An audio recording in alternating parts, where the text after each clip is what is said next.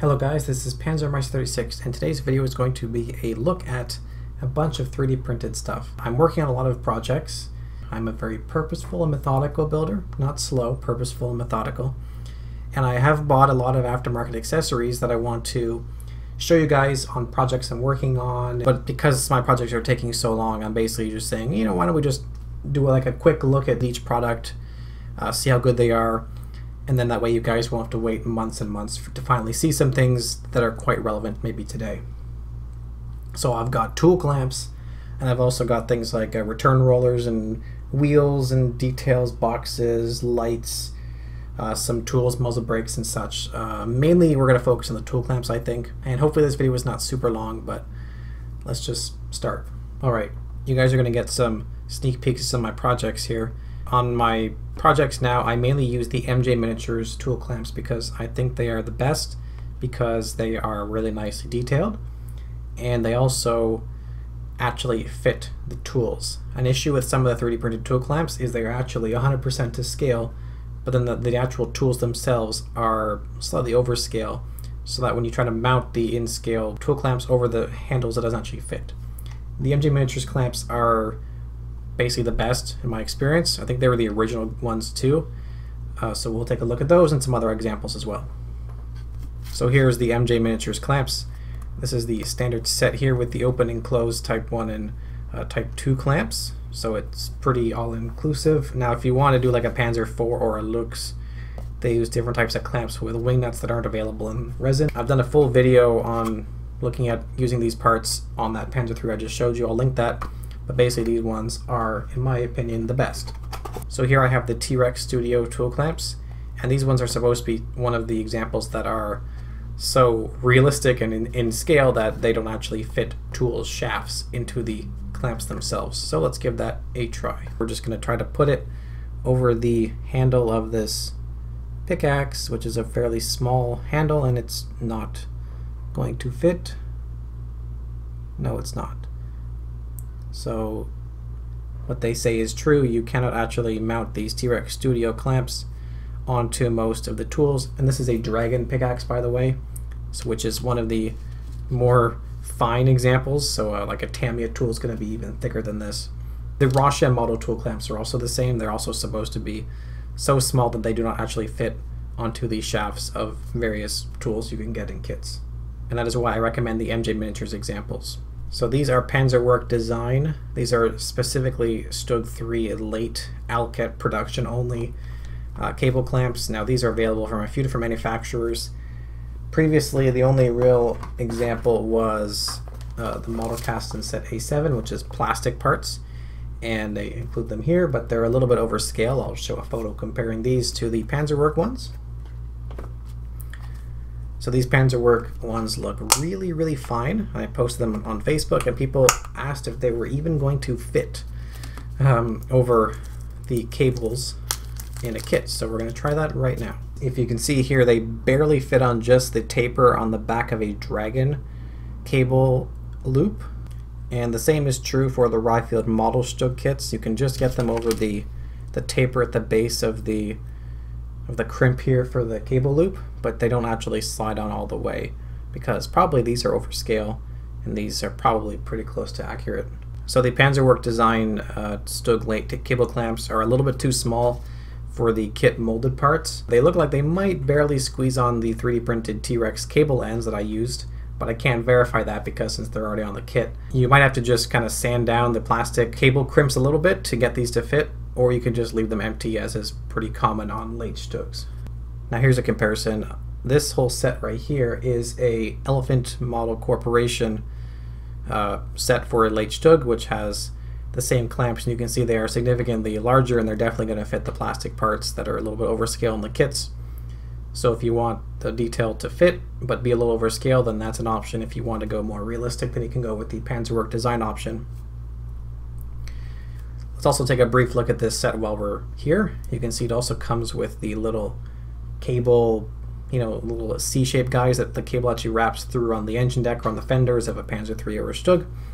And we even have the jack clamps, which I've never used, but they look really good on here as well.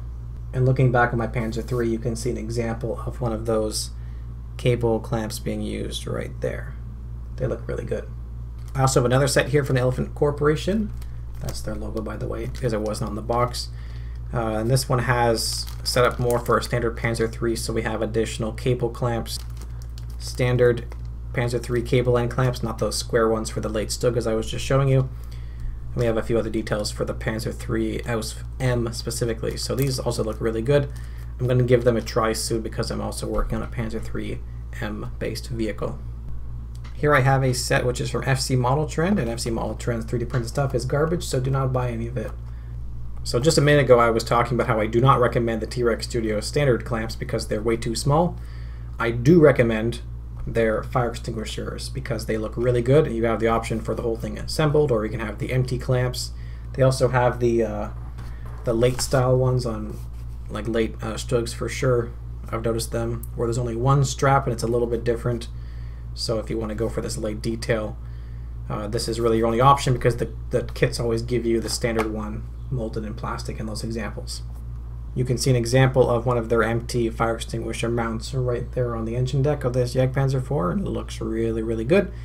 And I like having the option to have some clamps empty on a vehicle so that you can have the tools kind of messy, and some are missing. As you can see, one of my wrenches is offset there and such. It adds a lived-in look to the vehicle. I just got these in very recently, ordered them from Lithocraft, which I think is from Singapore, and these are pretty cool. There are some unique types of jack blocks only seen on Stug 3s where they've actually shortened the piece of wood for, I guess, later war stuff, I don't know. And I also have the same standard jack block for Panzer IV here. Let's take a look at these. It is very impressive the level of detail that they can get with 3D printing stuff nowadays. This is very crisp.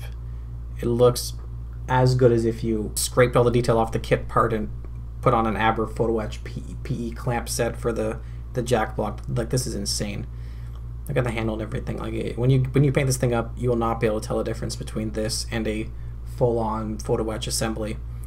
There is a wood grain texture there. It is pretty faint, so faint that it might not even get kind of filled in with primer. But you know, maybe with a wash, you'll get it back there. I've got some parts here from a company called Demon Barber Design.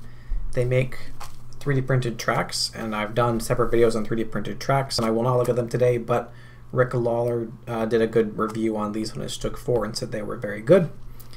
We're looking at accessories today that aren't tracks, so I have some parts from them. I've got a 3D printed gun barrel, which is unusual. Usually you get a metal barrel, but these are considerably cheaper. And this is for the KV2 from Tamiya, which is good because in that kit the gun barrel is like in half and then the end is a separate piece, so it's hollow. But this way it is just one monolithic assembly, and it's got like the rifling and everything, and it looks really, really good. Hopefully you can see that there, but I look forward to putting this on my Tamiya KV2, which I will build eventually. And I also have some bits here, which are the intake grills for the engine deck of a T-34. Dragon, rifled model, mini art, they're all kind of the same. These look 1,000 times better than the molded plastic parts in the kit. Now you might have to scratch build some louvers behind it or just something to block a line of sight because there's no engine in the kit, but small price to pay for what is amazing quality of print. Next up I have some lights here. I've got the ET model and the Heavy Hobby examples here. So I have already used some of these on projects, and that's why some are missing, and they are both really, really good. In brown here is the ET model set, and in the orange is the Heavy Hobby set. Now they both have slightly different styles. For the no lens example, there's more going on in there, while the Heavy Hobby open one is a lot more void. I'm not sure which one's more accurate. And then when you look at the standard ones here, they are really, really similar, but I think in that case the ET model one is slightly better because the slot is actually a true slot, while on the Heavy Hobby ones it's just like a recessed detail, much like on a molded plastic part. Additionally, they both actually have the word Bosch printed very faintly above that slot. It is really hard to see. It is slightly more pronounced on the Heavy Hobby example, but they're both really, really fine. Honestly, both these are really good. I'm happy with both of them. You can also see that the ET model set comes with some empty mounts as well with the little socket. And even these ones here, which I'm not sure if they're supposed to be like, you're supposed to paint them as if they have the lens in place, but they're missing the cover. But that looks kind of bad, and I would just use these, paint it, and then fill it with like some kind of clear resin or something if I was going that route. Both these examples, Heavy Hobby and ET Model, are really, really good here, and they definitely look better than the plastic options in some kits, which are really chunky, and you don't even get the empty examples like you have here without the actual shield in place for the blackout light. So these are really, really good to have around to model specific reference photos, for example. So I have some wheelie bits here. I've got some Elefant, Corporation, Stug 3, and I guess Panzer 3 idler wheels. They're actually a set of 3. You've got a standard type, which I'm going to use this on my Panzer 3. There's a later Stug type, like our 1945 Stug type, and they even have this type again without the bearing lubrication nipple, which I used on one of my Stug projects, which are not modeled in any kit or anything else. So if you really want to do those really late Stugs, you have to go with this set here. And these are absolutely fantastic because they have the detail that is impossible to mold in plastic. You can do that with 3D printing. You can make geometry which is impossible to mold. And these are also pretty quick to pop off. It looks like it's quite a lot of work, but really they just come right off because there's only a small support material there. I just hit it with like a sanding sponge for 30 seconds and they look really good. I also have some Panzerwerk design late Stug return rollers. I've got this set plus the 2 other variants, which are just different styles of holes and reinforcing ribs, and they are very, very good. I will post another photo here comparing them to the RochM model kit parts, which are actually quite bad now that I look at them. Additionally, in here there's another set which doesn't have a box yet, so we just put them inside the other Alket set, and these are the super, super rare final production Alket type, which has only ever been noticed in like 2 vehicles ever.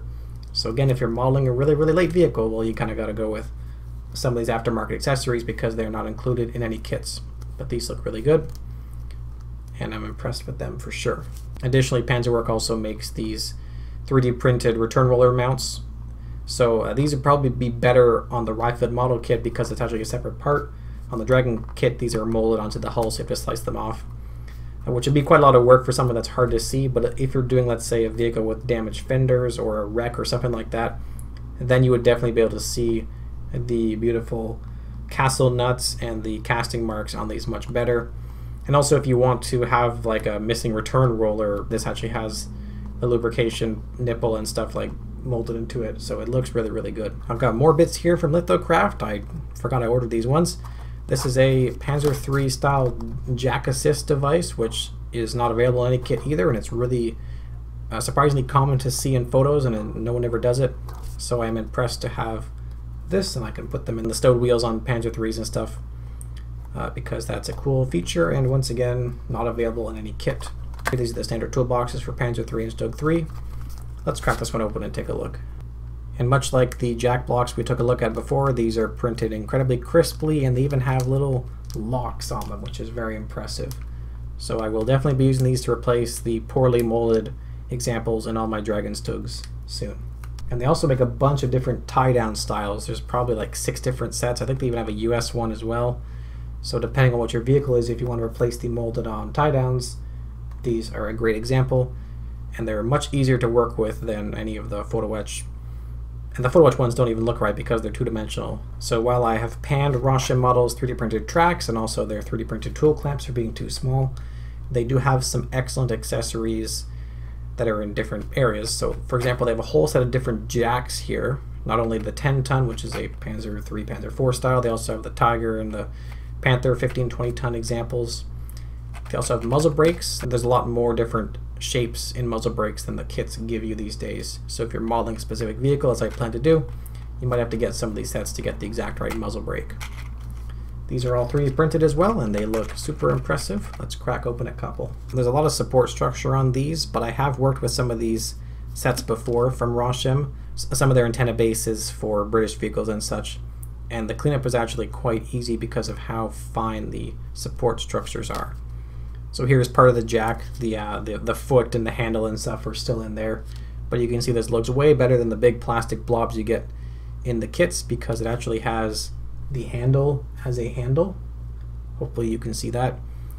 And the bolt detail and everything is much more refined.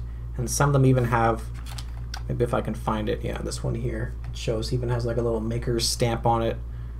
These are going to look really, really good on a model, especially if you combine them with some of those 3D printed jack clamps like I showed you from the Elefant Corporation set earlier. As for the muzzle brake, I'm going to leave it in here for now, but to slice it off you have to kind of like remove the structure like this around the whole thing, and then it'll come off as like a cage, and then you just cut the supports from the other end, and it's actually pretty straightforward.